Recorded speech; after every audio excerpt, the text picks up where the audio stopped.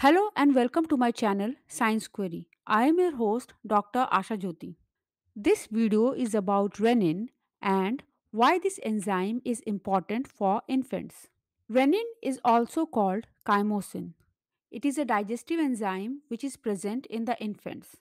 It is secreted by the stomach to aid in the digestion of milk protein. It is most active in newborns and gradually decrease as the baby gets older and start to consume solid food. Now, let us see why renin is important for the infants. Renin helps in cleaving the milk protein casein into calcium paracaseinate, which is further digested by the pepsin enzyme into smaller peptides. This process also helps to form curd in the stomach, which slows down the emptying of the stomach and allows for better absorption of nutrient. Now, let us see how renin works and how it cleaves the milk protein. Prorenin is the precursor of renin, and when this prorenin comes in contact with HCl, it's converted into active enzyme called renin. Now this renin combines with the casein of the milk and convert it into paracasein. This paracasein further combine with calcium ion and forms calcium paracaseinate. This calcium paracaseinate then break down into simpler form with the help of enzyme pepsin into protease, peptones and polypeptides. Why adults do not have renin in their stomach?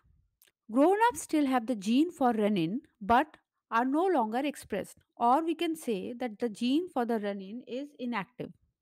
As we grow older, our body starts to produce other enzymes such as pepsins that are better suited for digest a wider variety of proteins found in adult diet.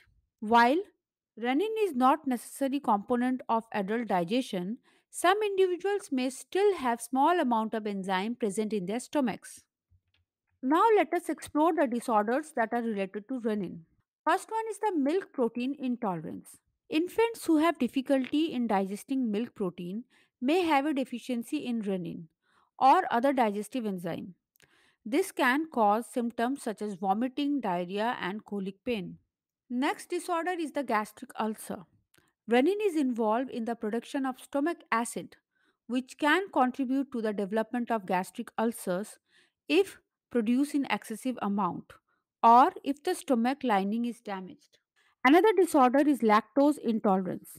Although it is not directly related to renin, it is a condition that affects the digestion of lactose, a sugar found in the milk. Renin deficiency. It is a rare case where individuals may have a genetic deficiency in renin that can lead to difficulty in digesting milk protein and other digestive issues. However, this condition is very rare and typically diagnosed early in the life. Now let us see the commercial uses of renin. Renin are used mainly for the production of cheese and other dairy products. Renin is used to coagulate milk and separate it into curd. Then it is used to produce a variety of cheese like Swiss cheese, mozzarella cheese, etc. Rennin can be used as a food additive to improve the texture and stability of certain products, such as processed meat and sauces. Rennin can also be used to produce other dairy products like yogurt, buttermilk.